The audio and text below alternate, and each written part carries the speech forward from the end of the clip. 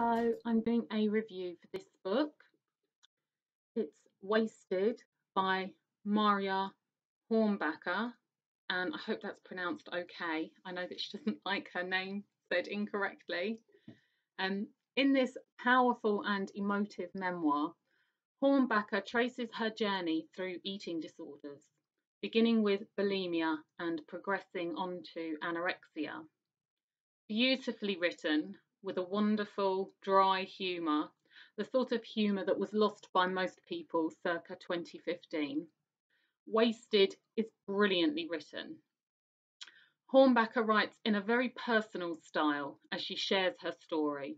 At times, she is poetic and ambling, at other times, she cuts to the quick, always with carefully selected words which show the breadth of emotions circulating in a young woman. Hornbacher describes how she began making herself sick fairly casually at a young age. Later, her bulimia worsened as she binged and purged in an addictive manner. Hornbacher explains the emotions behind this cycle of behaviour very well. Hornbacher became an impressive expert in the art of bulimia, being able to vomit on command and silently. Unfortunately, she couldn't control the pipes bursting and spilling her waste out for people to find. It's gross. Eating disorders are gross, and Hornbacher shows that explicitly. But she also shows the enviable nature of them. Bulimia allows a person to gorge on food, which many of us jealously work hard to resist doing. And then there's anorexia, the cold sister to bulimia. Whereas bulimia indicates a lack of control, anorexia is the epitome of control. And the ugly truth is that that level of control is also on some level enviable. Throughout this book, Hornbacher discusses the pressures on women to control their appetites as well as their other desires. And although she is an extreme example, Hornbacher is at the end of a spectrum that almost all women are on. In our culture, thinness is associated with wealth, upward mobility, success. I may not even need to point out that these things are associated with self-control and discipline. Conversely, fat is associated with weakness, laziness, and poverty.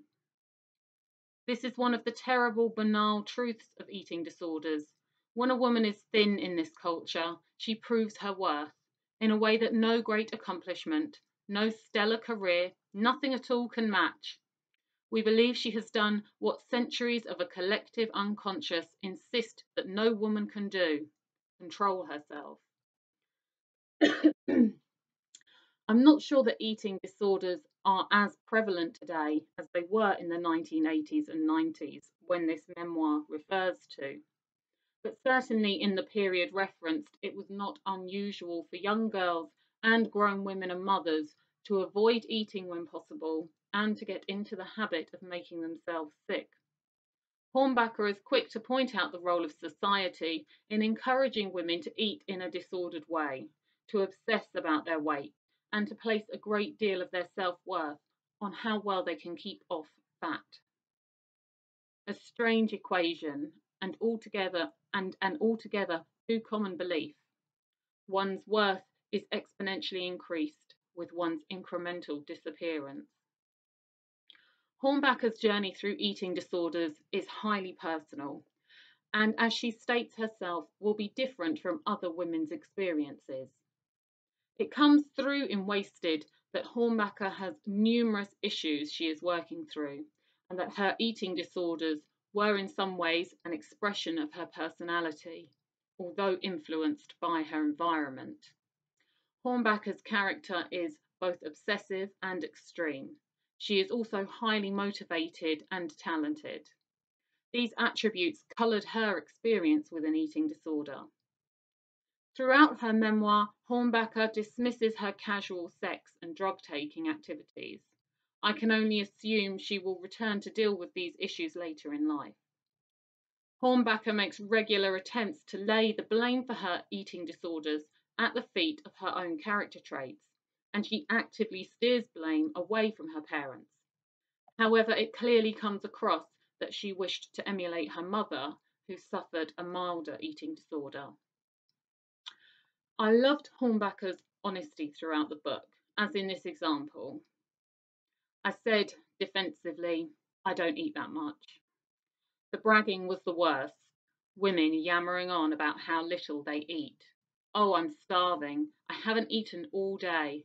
I think I'll have a great big piece of lettuce. I'm not hungry.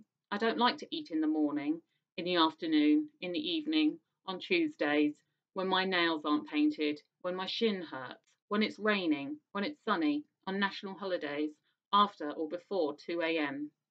I heard it in the hospital, that terrible ironic whine from the chapped lips of women starving to death. But I'm not hungry. To hear women tell it, we're never hungry.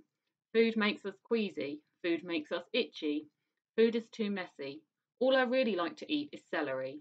To hear women tell it, we're ethereal beings who eat with the greatest distaste, scraping scraps of food between our teeth with our upper lip curled. For your edification, it's bullshit. As Hornbacher's journey into eating disorders continues, it becomes harrowing and difficult to read. I found her retelling of eating frozen yogurt in the corner of a cafe particularly upsetting. By this stage, she is a successful young woman, clearly very intelligent, yet tied in knots by the hoops held out for women in our society. At times, it was very dark. The pain is necessary, especially the pain of hunger. It reassures you that you are strong, can withstand anything, that you are not a slave to your body. You don't have to give in to its whining. It's hard to describe how these two things can take place in the same mind. The arrogant, self-absorbed pride in yourself for your incredible feat, and the belief that you are so evil as to deserve starvation and any other form of self-mutilation. Hornbacher confirms my fears. Eating disorders are overarchingly about being thin, and it should go without saying that however thin is not thin enough. A bit less is always better. Never believe an eating disordered person who says she hates food. It's a lie. Denied food, your body and brain will begin to obsess about it. Instead of eating, you simply think about food all the time. You dream about it, you stare at it, but you do not eat it. I was shocked when Hornbacher said she got down to 80 pounds. That's 5 stone 10 or 36 kilos. My jaw dropped to the floor when she got down to 67 pounds. That's 4 stone 11 or just over 30 kilos. Hornbacher's lowest weight was 52 pounds. That's 3 stone 10 or just under 24 kilos. I cried. I'm only human, and thinking of a young woman in that state of starvation was devastating. Talking about her bones sticking out, the space between her bones and her thighs, that was totally gross. It made me feel sick. It brought tears to my eyes. The only time I've read about bodies like this is when I've read accounts of Auschwitz. How could a young woman, surrounded by food, do this to herself? I was filled with a bizarre combination of sympathy and awe. Whilst Hornbacher gave a detailed account of her eating disorder experiences, there was also a lot that she left out about her final time in hospital. Hornbacher is in recovery at the end of her memoir, and she explains some of the difficulties of adjusting to life when you try to eat healthily. And when you decide you are tired of being alone with your sickness, you go out seeking women friends, people who you believe can show you by example how to eat, how to live. And you find that, by and large, most women are obsessed with their weight. It's a little discouraging. I felt really close to Hornbacher as I read her memoir. She was very honest. And with her honesty came a damning and correct review of Western society's views and expectations of women. With her honesty also came a petulant, shallow teenager who I wanted to slap some sense into. Also, what came through was someone who is still very much a child, someone who has only scratched the surface of some of her biggest issues. and I felt a maternal sympathy for her. Hornbacher didn't try to come across as likeable, and at times she was completely awful. I also felt huge affection for her. She came across as complex, cocky, incredibly intelligent, funny, and fucked up. She came across as human, and I think that's why I couldn't get enough of this book, because she showed something that's in all of us to some extent. In conclusion, this book was excellent. However, anyone wishing to read it should be aware of their own background, as this book could be an unsuitable read for someone who has an eating disorder. I found this book incredibly readable. I could hardly put it down, even though the subject matter was a tough one, and as the book went on, I was torn between reading ardently and covering my eyes and reading between my fingers. The physical abuse that Hornbacher put her poor body through was horrifying. I was moved by this book, and it scratched at some of my deeper emotions.